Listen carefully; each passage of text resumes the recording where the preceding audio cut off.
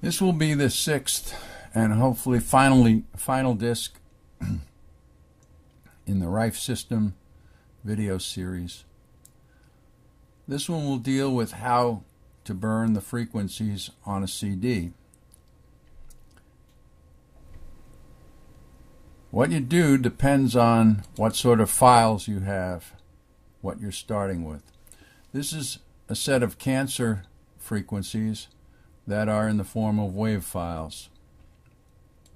In this case, you'll burn a music CD, and these will be played like music. Now, if you convert the wave files to MP3 files and want to play them that way, you'll have to burn a data disk, not a music disk, and then use it in a player that's capable of playing MP3 files. But for my purposes today, I'll do the normal, which for me is wave files. I'll put a CD in my drive, and what should happen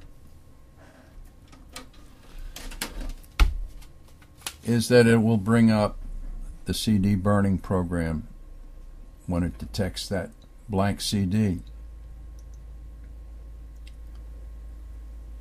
And here it is. Windows Media Player. Now here's the burn list over here, but we have to populate it with the frequencies. So I'll go back to that cancer folder that I have, and we'll set up a cancer disk here. I click the top frequency in the list, and then go down to the bottom of the list, hold my shift key down, and that gets the whole list. Then I click my left click button, and then I grab it and drag it over to the burn list. Then I can close this. Now, you'll notice I want the frequencies from the lowest to the highest. And what that click and drag just did was it put all these frequencies from 656 down to 1840 completely out of order.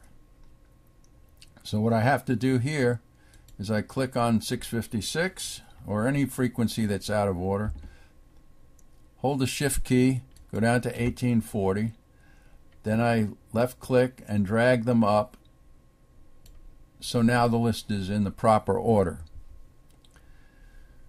The other thing is under options. You'll see it's already set for audio CD, but here you go to more burn options. And here where my cursor is, you can see the box is checked, burn CD without gaps. And that's important. They also call this disk at once. And that's the way you want to burn it. The reasons for this are you'll feel the lower frequencies much more than you feel the high frequencies. And what you want to do is when you start playing one of these CDs, you set your volume. You go from 0 up to where you can feel this. It gets uncomfortable. Then you back it off a little bit. But you want to do it on the lowest frequency of the CD. Then, through experience, I've found that as the frequencies change, you might want to turn your volume up just slightly each time so you get the same feel from each frequency. And this way you know you're getting the right treatment. Now, if you were to put a 2-second silence between each of these tracks, your body would adjust to the silence, and then when the next frequency came in, it would really hammer you. So you want these frequencies to go from one to another smoothly, and then do your volume increases. So the next thing I have to do is just click the Start Burn button, and then the CD will burn itself. That's really all that's to that.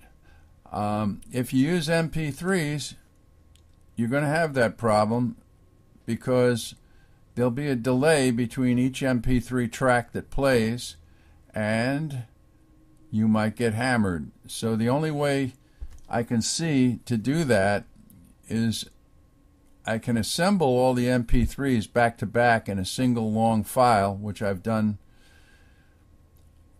or you can watch your CD counter, and each time you see a track is going to end, turn your volume down to 0 again, and then build it back up when the new track is playing, so you don't get hammered.